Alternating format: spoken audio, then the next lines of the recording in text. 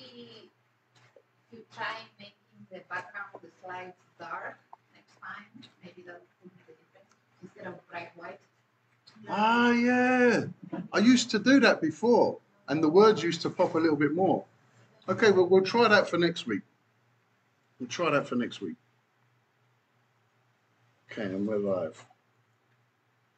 I was also thinking of moving that to the middle so that people were sitting around. That's how the Baptists do it. Just to see, change things around, see if they're better. Okay, so with the tracks, we're waiting for the guy to get back to us, right? Fantastic, brilliant. Okay, where's Birthday Girl? Is she still in there? Okay, let's pray.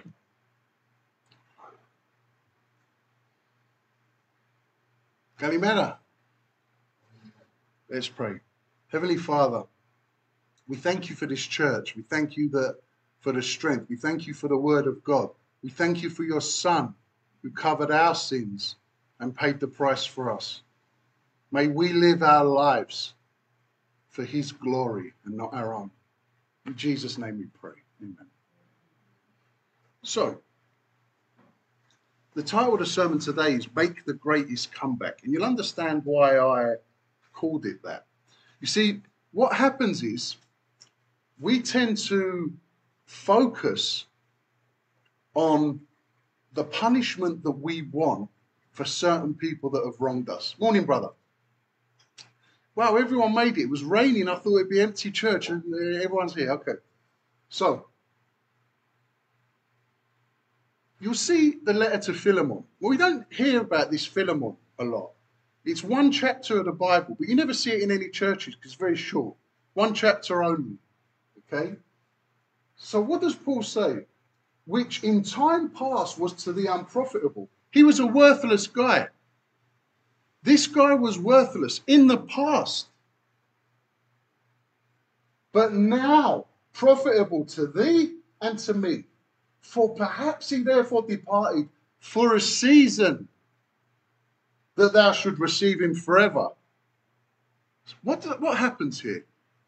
Well, can we turn off the fan? It's actually cold. Couldn't believe it. It's actually cold. Okay.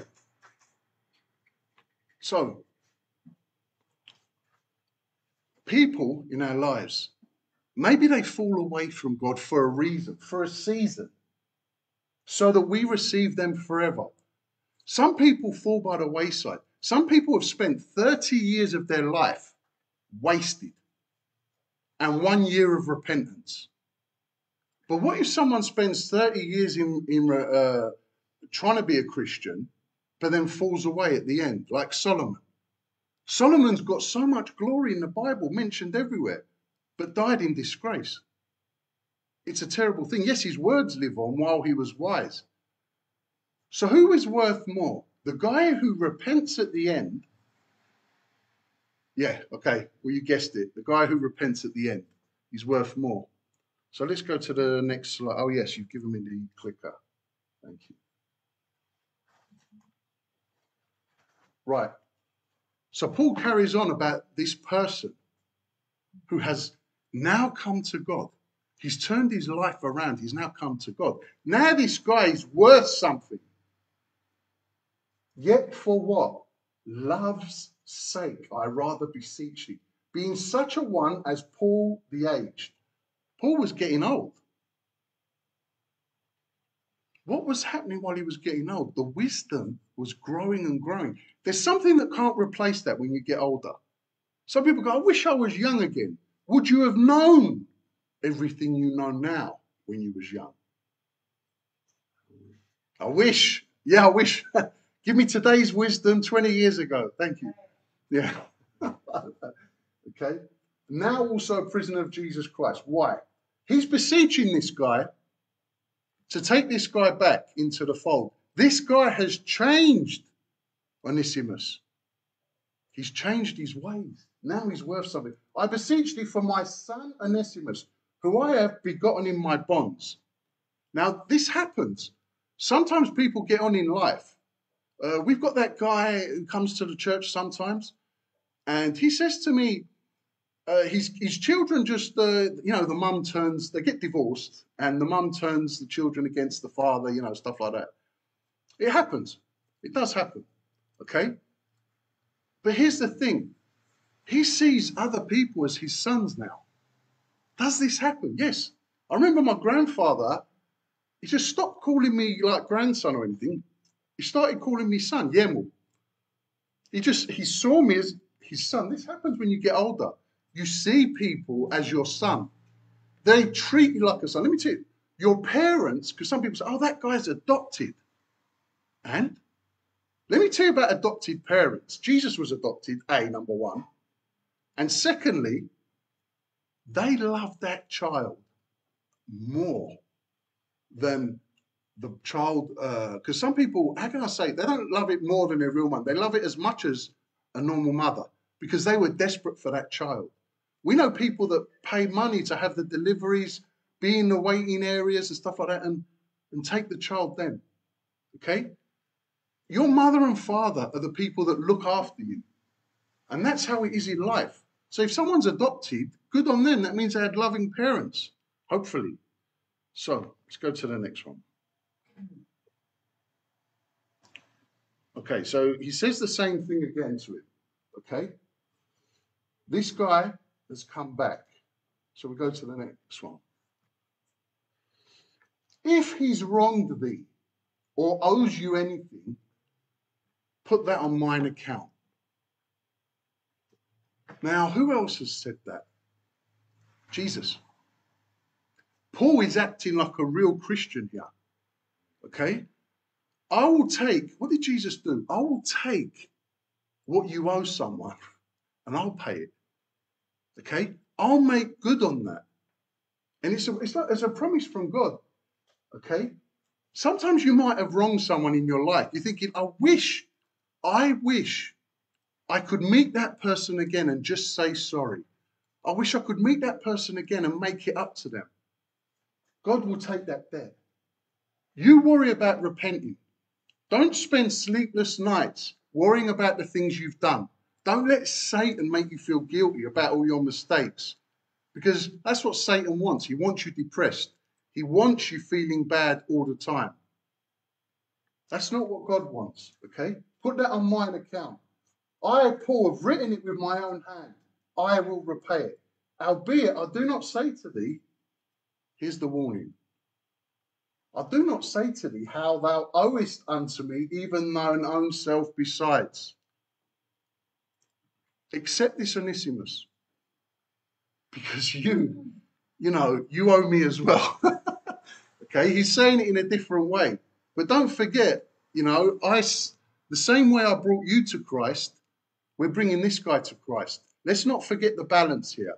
For example, you don't want to forgive someone in your life. But what about the people you've wronged? Don't you want to be forgiven for that? It's very easy to take the one side and get, a high nose and I'm so fantastic and, you're so evil.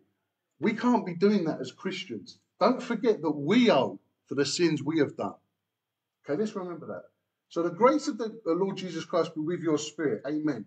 Written from Rome to Philemon. That's why it's called Philemon. Now, who's writing the letter? By Onesimus, a servant. He has let the guy write the letter. He has given him responsibility, Onesimus. Onesimus, write this letter. Why? Because two things. Some people say Paul's eyesight was going. That's not the reason, because Paul says, I've written it with my own hand. He wants Onesimus to see it. Onesimus might have delivered the letter without realizing the letter was about him. Take this, Onesimus.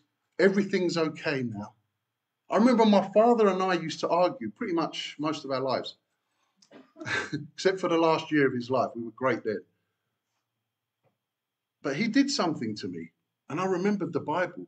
I said, Dad, it never happened. Don't worry about it. Later on, a few weeks later, I did something bad to my father. And I said to him, Dad, I'm sorry, but it goes to me, it never happened. He remembered what I said and how it feels. We've got to learn to do that as well. It's a big ask. Now, who's seen this? Anyone seen this? You've seen this film. And you know it's a true story. I recommend every single Christian watch this. You will never, ever believe, even says at the beginning of the film, you will never believe that this actually happened. What is it? Well, this is a true story of a pastor who wouldn't give up on some gang members. Turns out, spoiler alert, because I'm going to spoil what's going to happen. This gang member, the most dangerous one out of the whole gang, the most lunatic one, the one who had knives, hence switchblade, okay, he comes to Christ. What does he do? The same thing that happened with Onesimus. He gives him the responsibility to collect the money in the church. And everyone in the church is looking like this. Have you gone nuts, Pastor? Have you gone completely insane? You're asking gang members. What did the gang members do? You will not believe what happens. Watch the film. The gang members collect all the money and give it to him, and this guy breaks down. He converts them. The gang, the most lethal gang, come to Christ. Why? He gave them some responsibility. It's like in a church.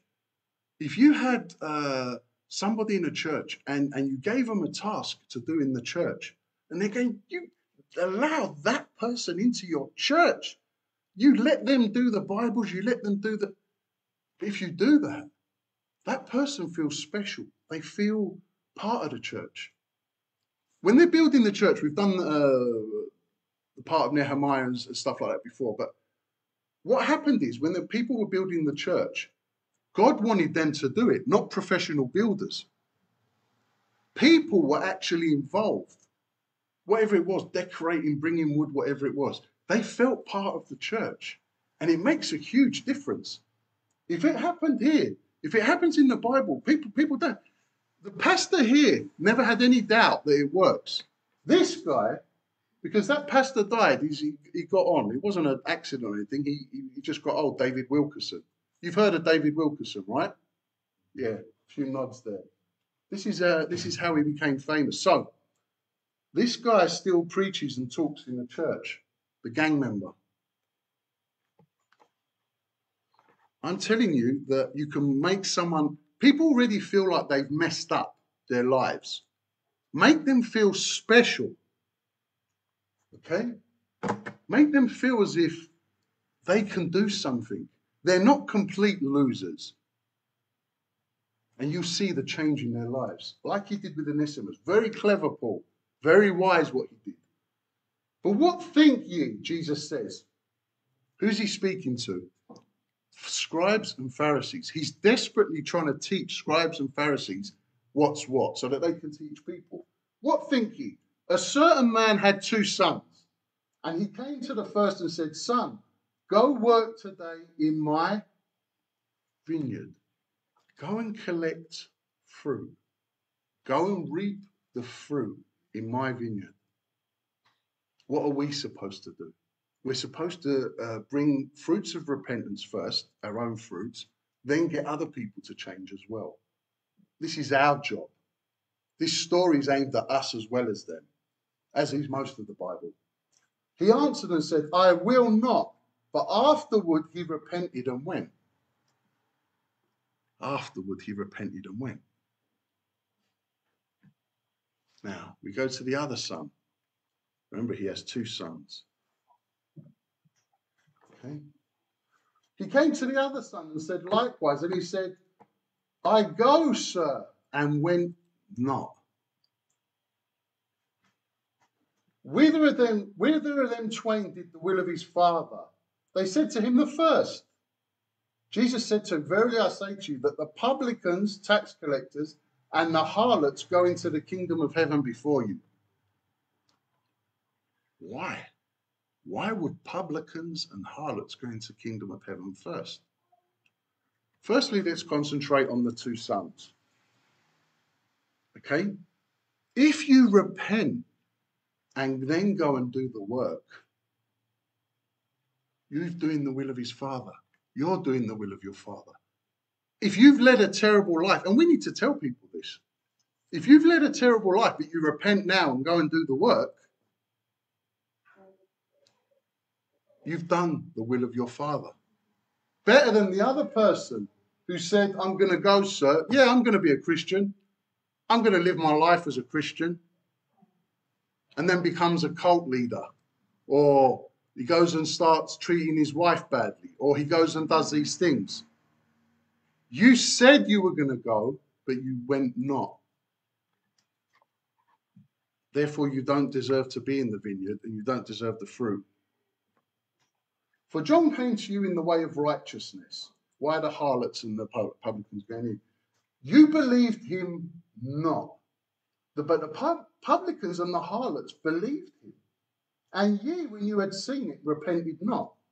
Afterward, that you might believe him. You are the second son, he's saying. You guys had the training. As a scribe and a Pharisee, you're brought up knowing all this stuff, right? You know the law. You know what God wants. But you didn't go and do it. You wanted a bit of power. You wanted some money. You wanted some control. You didn't do the work in the vineyard. You never gathered fruit. Okay? Publican. What was Matthew's profession when he was called Levi? Tax collector, right? Publican. All Jesus had to say to him was, come follow me. And he went like that. Forget this tax collecting rubbish. I'm not doing it anymore. Let the Romans do it themselves. I'm going to follow Jesus. Who deserves to go to heaven? Him. Matthew deserves to be in heaven. Okay? Mary Magdalene was what? A prostitute, a harlot, right? Does she deserve to go to heaven? Or do the people that crucified Jesus deserve to go? Definitely not them. Even though Peter gave them a chance to, if they repented. Publicans and harlots. I'll take whoever does what the first son did. These people said they wouldn't follow God, but then they went and followed him. They did the work of the first son. More important.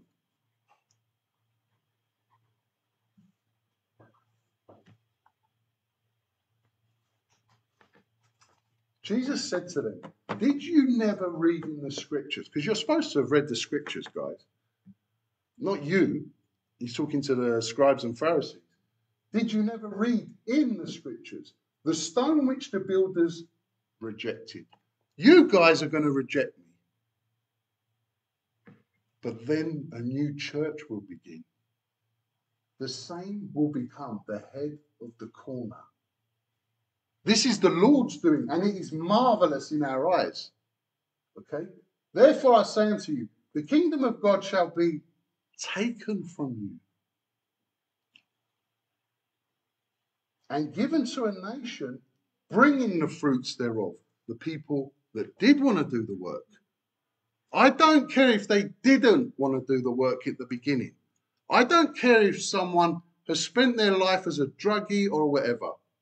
I don't care. Now, today, repent and do the work. And you'll be counted as the first son. And this is how it is. Okay? He also says, as a warning to them,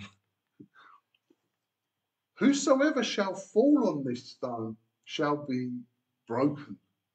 But on whomsoever it shall fall, it will grind him to powder. There are people that will try and stop this church, this head of the corner, this Christianity.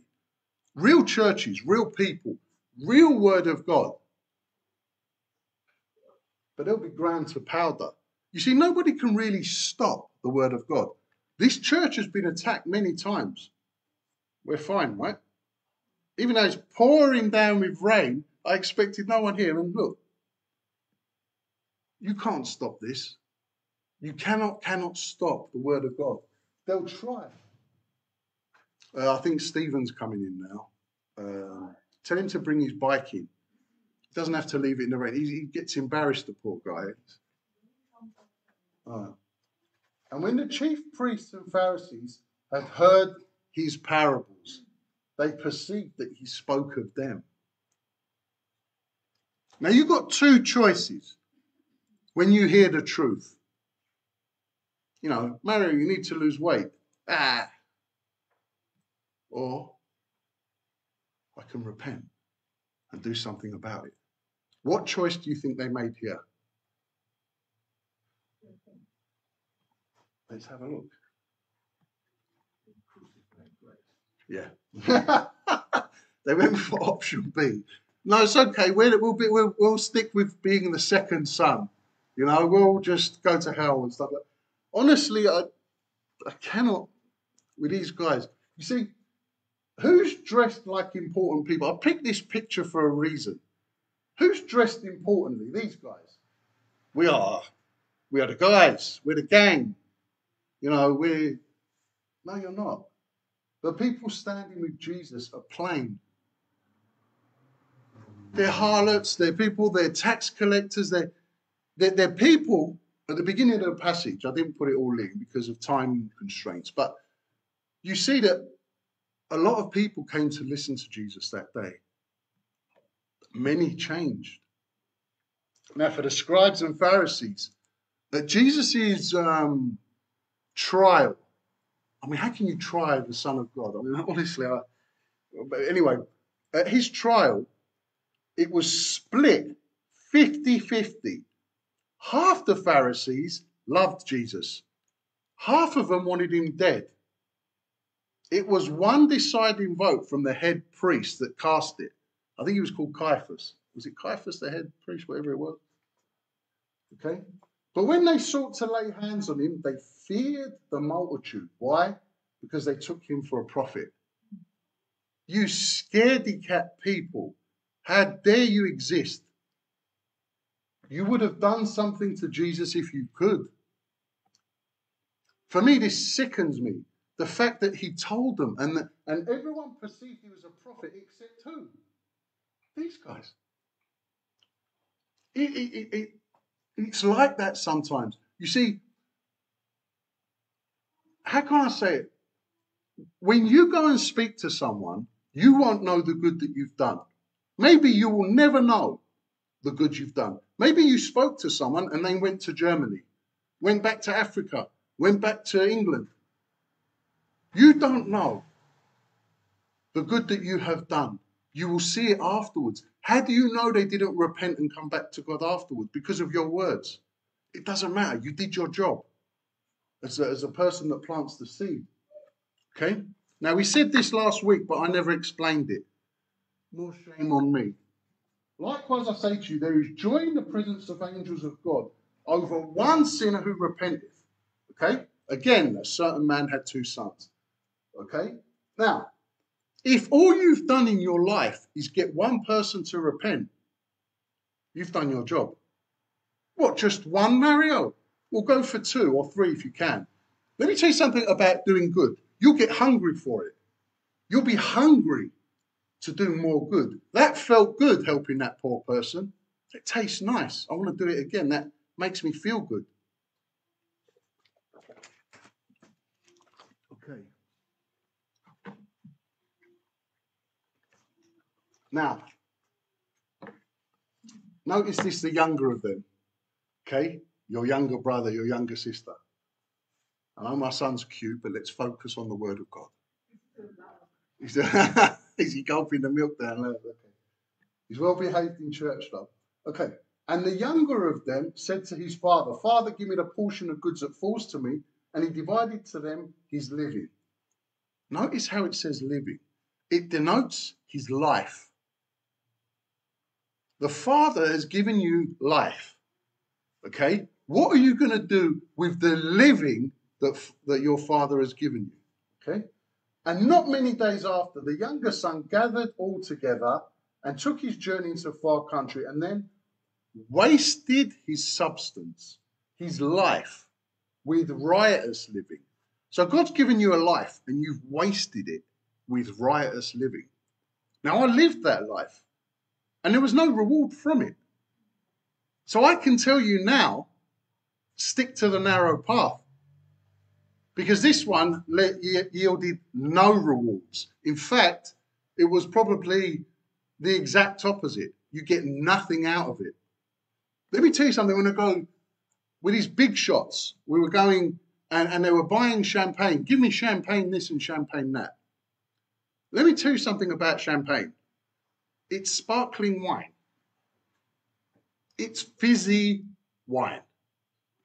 That's all it is. Hello, Stephen. You all right? You're very welcome to keep your bike in here if you need to, okay?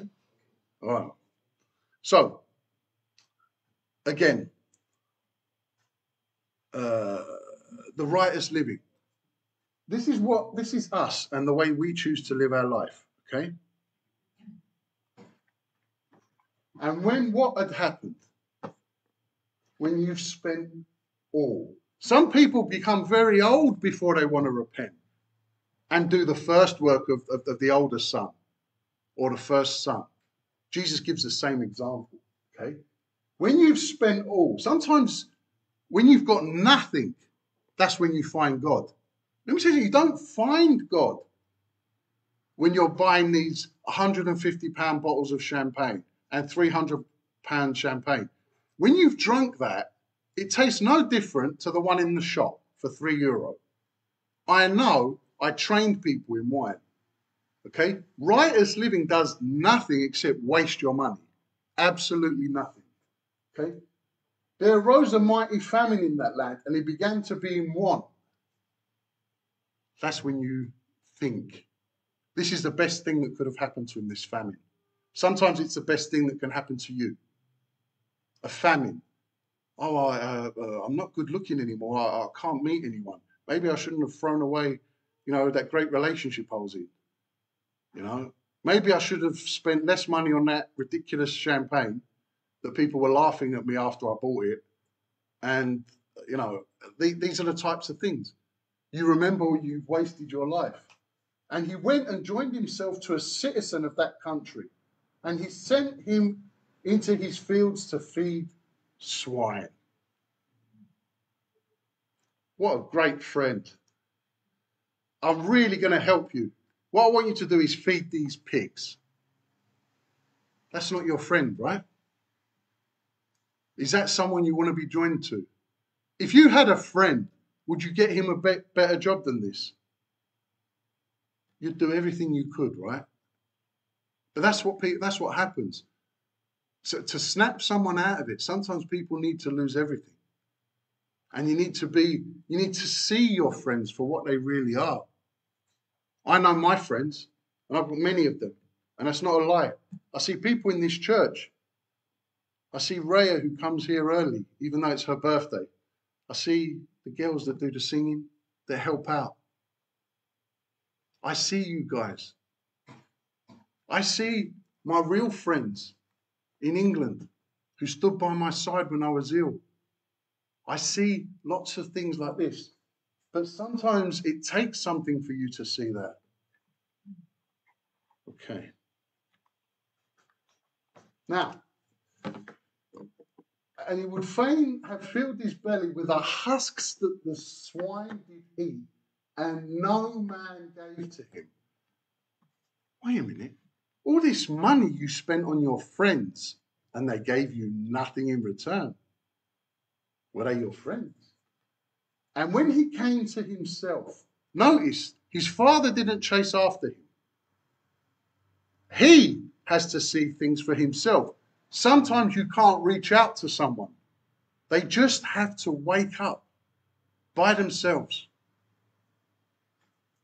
He said, how many hired servants of my father's have bread enough and to spare, and I perish with hunger? It takes a lot to wake someone up. What's that sad story we heard yesterday about 40 years he hasn't spoken to his sister? 44 years, because the husband doesn't want her talking to her family. I was sitting there thinking, please come to yourself. We're going to pray for her to come to herself. Get rid of that idiot. I will do what? I will arise. I will arise. People need to find that for themselves. I will get up by myself. This is what God wants. Not to force you to do the right thing. If Christianity is forced, it's not Christianity. Did you know that Herod was actually forced to convert to Judaism? It was a terrible thing. I was going to do it in one of the sermons. Maybe I'll do it next week. But it shows the tribes and stuff that he came from. Okay? I will arise and go to my father. People need to arise and come back to their father. Fantastic example by Jesus. And will say unto him, Father, I have sinned against heaven and before thee. This is what people need to say. And I'm no more worthy to be called thy son. Make me as one of your hired servants. Just give me a job. I know I messed up. Have you ever had someone say that to you? I know I've messed up. I've had people say that to me. I know I've messed up. Some of them went back and did the first work. Some of them didn't. It's not rolling the dice. It's just people need to get up by themselves. They need to see it.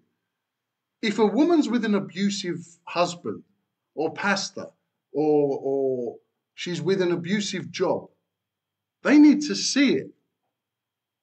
They need to see it for themselves. They need to rise up for themselves. There's only so much you can explain to someone. Their eyes have to open by themselves. And it's a terrible thing when people make that wrong decision.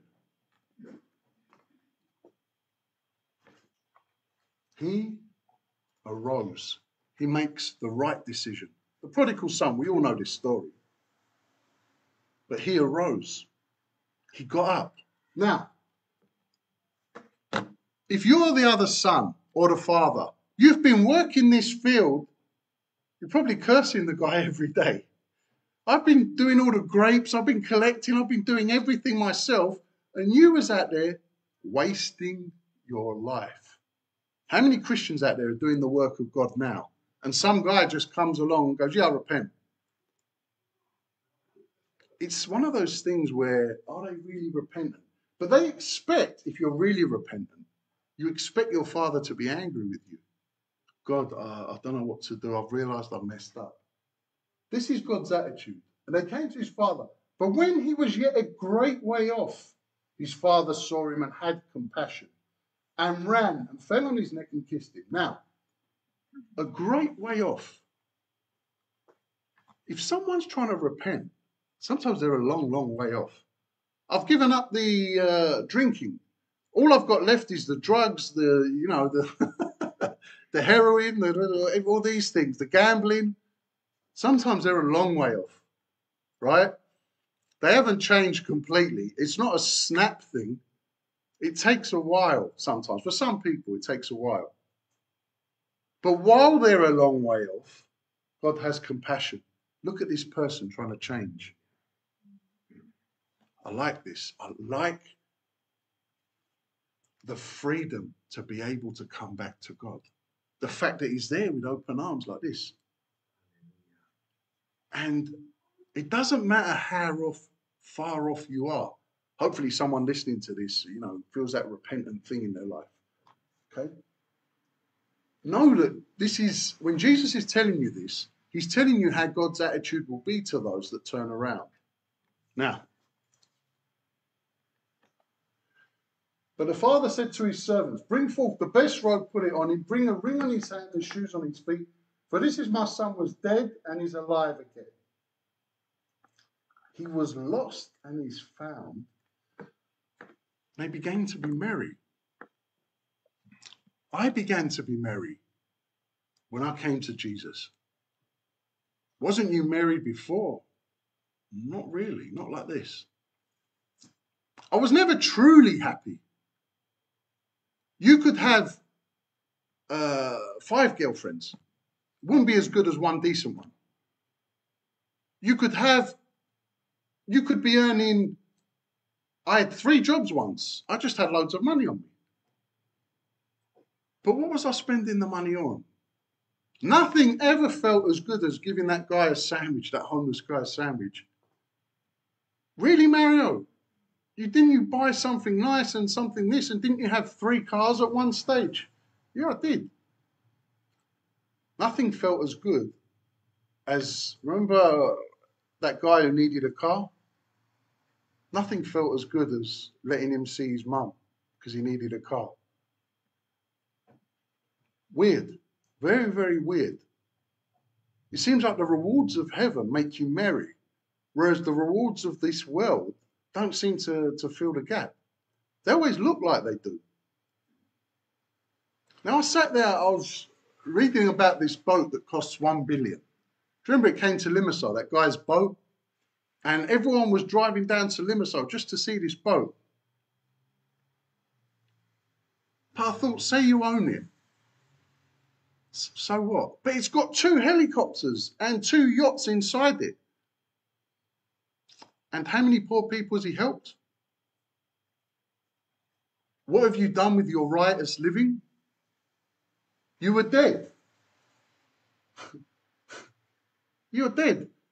You've wasted your life with riotous living. People think that the story doesn't apply to me. Yes, it does.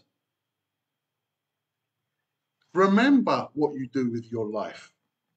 Okay, we could all do more for God. Now, his elder son was in the field. And as he came and drew nigh to the house, he heard music and dancing. He said to him, thy brother is come, and thy father has killed the fatted calf, because he has received him safe and sound. Okay. And the answering said to his father, lo, these many years do I serve thee. Okay. Neither transgressed I at any time thy commandment. Good. Good for you. You didn't waste your life. And yet thou never gave me a kid that I might make merry with my friends. But as soon as thy son came, which has devoured thy living with harlots, thou hast killed for him the fatted calf. Now what's bigger, a kid or a calf? You've never given me the small thing, but you gave him the big thing. He doesn't see it. You never wasted your life. You see, when you come to your senses, like this guy came to his senses, you think to yourself, why did I waste all those years? Why did I waste my life doing those things?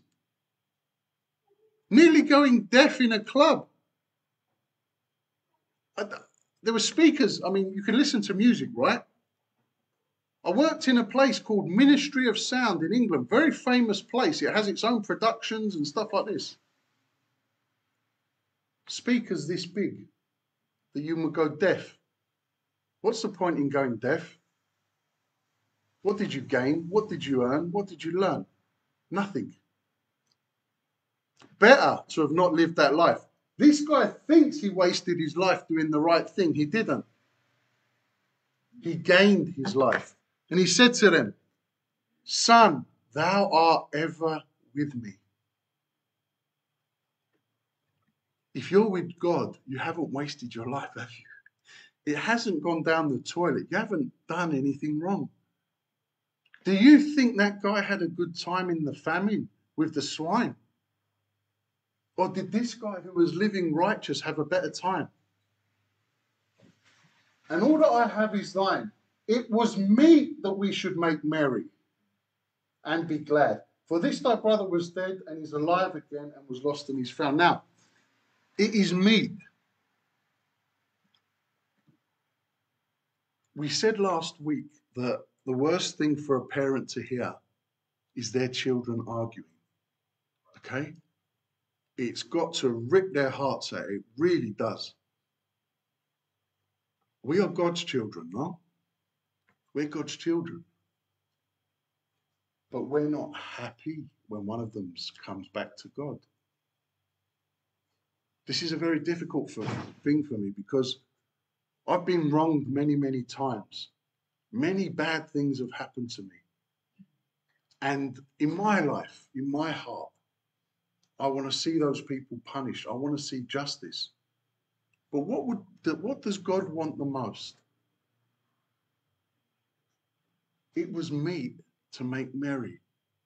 God wants, you see, we don't realize that we're all God's children. And God made all of us. And like we don't like to see our own children arguing, neither does He. He doesn't want to see somebody treating you badly. He doesn't want to see his child having to suffer. God's not willing that any perish. He doesn't want people to go to hell. It's their choice. I hear these atheists, why would a righteous God send people to hell? That's exactly what a righteous God would do. Don't they think? It's a choice about people's lives. It's a very difficult choice to make for some people. Not for us. Hopefully not for us. Many people believe that they cannot fall afterwards, or they believe that they're living righteous and call themselves Christians, but they want to do bad things to other people. It's a situation where we should be happy when people repent. Pray for our enemies that they repent, not burn in hell, because your reward will be greater then. You've saved someone, you've pulled someone out of the fire. I looked at many times in the Bible, and sometimes God was punishing them, like at Sodom and Gomorrah. They deserved to be so much punished, but Lot never said, good, I'm glad this is happening to them. Lot said, not so, Lord, not so. Abraham said, please let me find some righteous people there. Not so, please don't destroy these people, God. That's our attitude. That's how it should be. The perfect Christian is this. It's someone who doesn't want to see their enemies burn in hell. He wants to see their enemies repent. Mario, it's too much. You're crossing the line. You're asking too much, Mario. I've done it. If I can do it, any of you could do it. I prayed for my enemy, my worst enemy. I've prayed for the people that I hate around the world. Those that turn against God, those that run cults, those that do these things. I've prayed that they repent. And we're going to do that here. I saw somebody, the worst, most hated thing for me is a man that does something to a woman, puts his hands on a woman. That really, really gets to me. But I had to visit a man in prison who had done that. He desperately wanted to see me. I had to drive down to the prison, waste my petrol money on a guy but he wanted to repent. Imagine standing opposite a guy that you hate with all inside you, a man that has attacked a woman. And it was one of those things that shook me. I think that was probably the hardest thing I've ever had to do, ever, for me to sit opposite a guy, and he wanted me to give him my own personal Bible, not the one that I gave him. For some reason, my one, because I was a pastor, meant more to him. I don't know why. But hopefully he's changed. I never saw the guy. I think he was deported or something. Anyway, go to the next one. Okay. So, as we come to the end now, thank you for bearing with me. We're going to do the impossible today. We're going to pray for the people that have wronged us, that they do the impossible themselves and repent. Okay? God knows their works, but there is an open door. Okay? These people will always have a chance to get up and change in your life. You want to be the perfect Christian? Leave that door open. When you see repentance, in someone. Genuinely repent. Don't make it too difficult. The father in the story did not make it difficult. He didn't say, right, give me 300 push-ups and then I'll let you back in the house and work as a servant for 5 years. No, he treated him like royalty. When somebody repents, do the same thing. Okay? So, for those listening, thank you for joining us. Hopefully this will change your attitude towards your enemies. Don't worry about that. Give place, the Bible says. Give place for God to do wrath. If you pull out a gun and end someone's life, have you given place for God? No.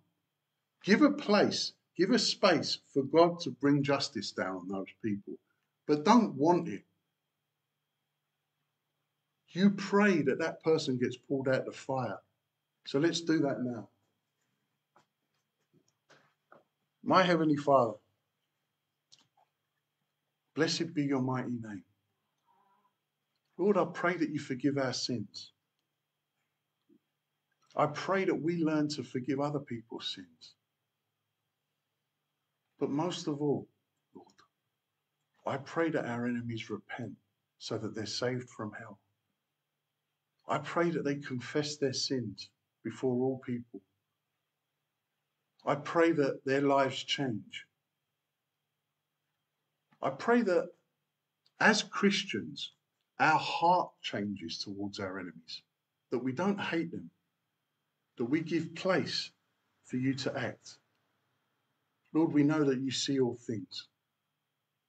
Make us better Christians, better servants for you. In Jesus' mighty name we pray. Amen. So thank you for joining us. And if you have any questions, please contact us.